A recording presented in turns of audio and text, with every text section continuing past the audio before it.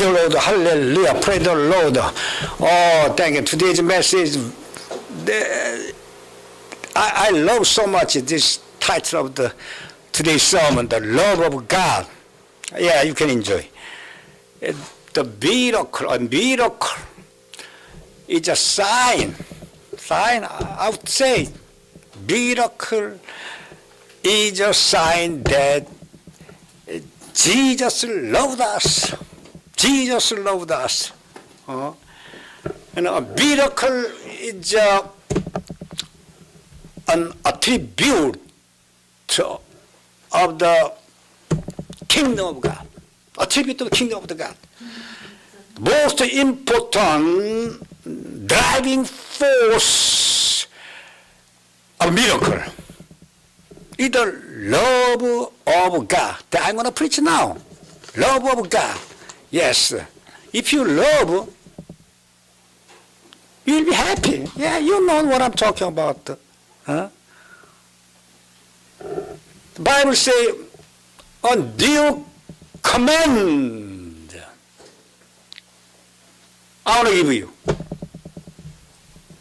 Love one another. As I have loved you, you must love each other. By doing this, all men will know that you are my disciples if you love one another.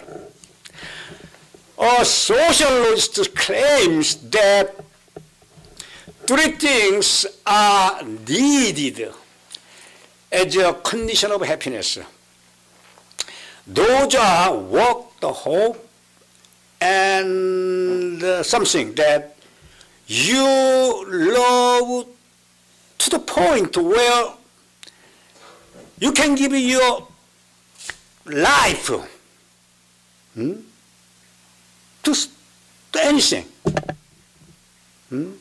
You love to someone as you raised Jesus Christ.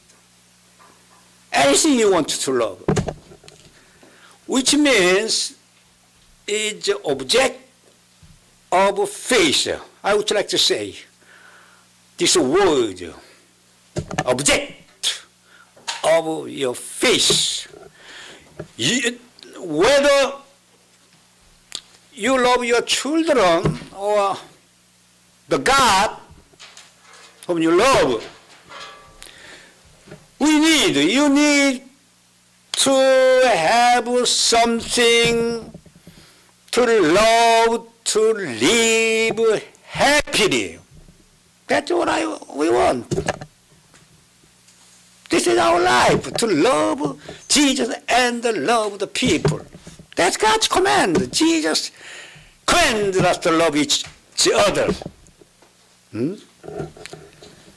Worldly people who doesn't believe God have something they love physically, but they don't know the spiritual thing. They don't know the spiritually. However, you and me, Christian, love Jesus, so we are happier. Yeah, of course, we are much, much happier than those people who don't know Jesus Christ. Yeah, you happy? I happy now because our God make me happy in everyday life. Hallelujah. That's why I'm preaching now. I'm very happy, I'm joyful in Jesus Christ. Hallelujah.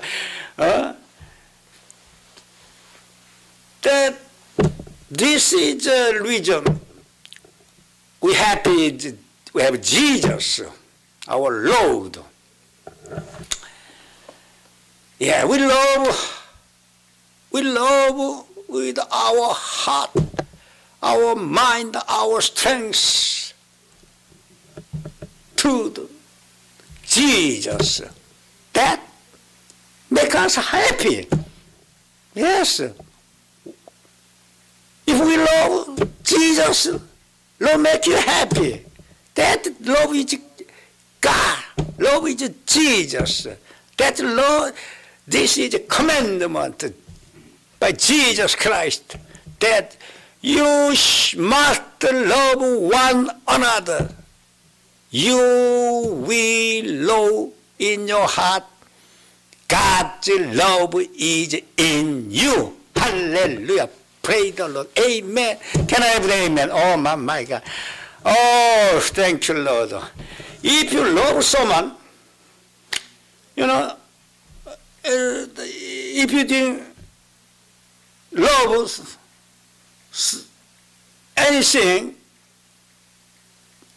someone you love, you will not be difficult. No, I'm talking about.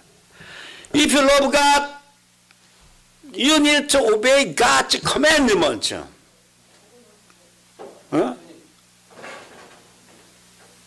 John 14:15 says, if you love me, you will obey what I said to you. Because you should obey the word God said, because you love. God asked you, you should love me. You should keep commandment, what I said. Huh? It is for you, not me. I'm telling you, Jesus is saying, keep commandment. If you love, you will be all right. Everything is okay.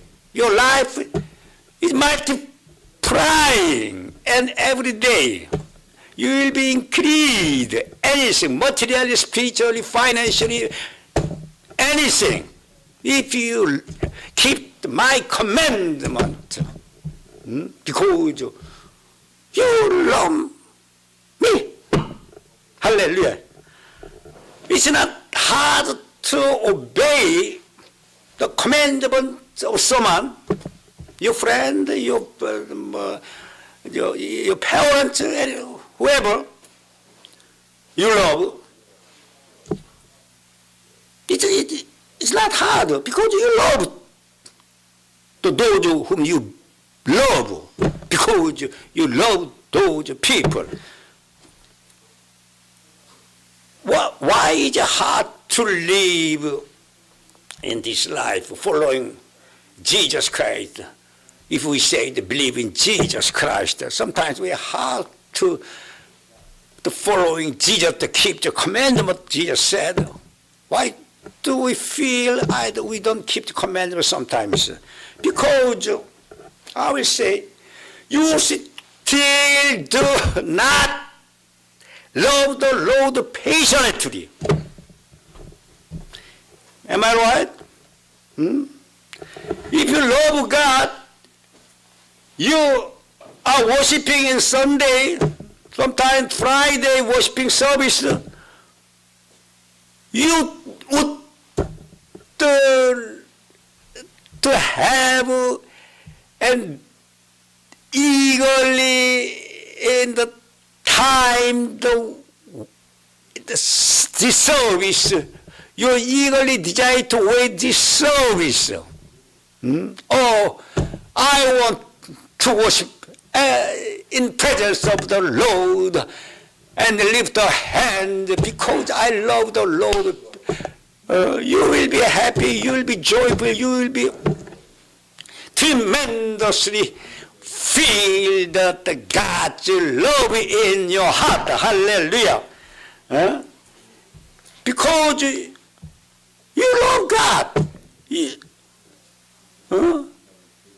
You serve Sunday, you eagerly desire to catch, and every Sunday revival meeting you are waiting for to participate in this worship because you love God. Because Peter and Paul loved Jesus Christ. They are joyfully carried out their mission of spreading the God, Jesus Christ gospel to all in the region where they are working. Martha and Mary served the Lord well, very well, you know. This was not hard to them because they loved so much Jesus Christ. Priscilla and Aquila supported Paul's missionary work with their love. They were both Christian and followed Paul's after believing in Jesus Christ. When Paul went to Ephesus, they went to Ephesus. They followed Paul wherever they go. Wherever Paul go. When Paul went to Corinth, they went to Corinth, helping Paul's missionary work because they so much loved Paul. They loved Paul with their souls. If you have a loving heart in Jesus Christ, I know you have much love in Jesus Christ. That's why you're listening. That's why you're watching my message. I believe. I love Jesus. That's why I'm preaching now. I love this job. God has commanded me to preaching the gospel to people who need you. Oh, hallelujah. You know, if you have a loving heart, your life of faith will not be hard, not difficult. It's easy. If you love someone, their faults are not seen. Love covered all their faults, mistakes they did. You don't see. You'll be blind if you love to someone to whom you love. If you love someone, conflict go away. Jealousy and criticism disappear. If you love someone, you will be able to understand him and cover all over their faults. Hallelujah, praise the Lord. Conflict arise when the jealousy and arrogance enter your heart. When you seek only your benefits, jealousy comes from the lack of love. Because lack of love, don't have the love in your heart, the jealousy and the conflict, anything in the bad, evil thing is coming in the people's mind. Hallelujah. Let me tell you some example. Because Hagar was jealous of the Sarah, the household was not peaceful in their life, her life. Lot was not at peace with Abraham because of his greed. Why the king Saul was jealous of David? He had not peace. What happens if you have the heart of the Lord? You will have a heart to say, even though they do not well, you will do well. You can say to them, you will be okay. Even I'm going down. You will be increased. You will want to sacrifice yourself for the someone you love. Hallelujah. Oh, my mother. This love can change. Easily depend on circumstances. Oh, hallelujah. Thank you, Lord. My Lord, hallelujah. Oh, thank you, hallelujah. Love can be categorized in the 4 types. First is eros. And second is phileo, you know. And the third is in storage.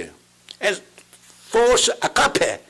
We love agape love. Yes, you have, I have agape love. Hallelujah. This is sacrificial love.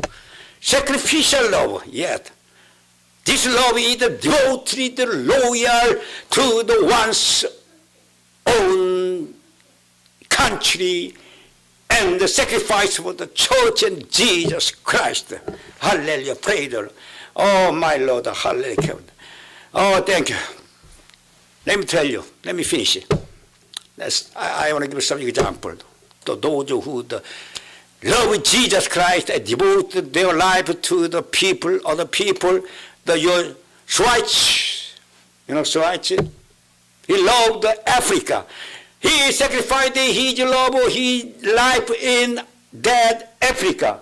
Pastor Young Wanson loved the people with the leprosy. He devoted his life for those leprosy in island of Sorokto. We know how much Paul loved Jesus through his sacrifice. Hallelujah. Thank you, Lord. I know you love Jesus Christ. Yeah, that's why the love of God is in you. You will love the someone because you will not fail to keep the command of Jesus. Command to you. Because God's love overflowing you. Thank you, Lord. See you later. Bye-bye.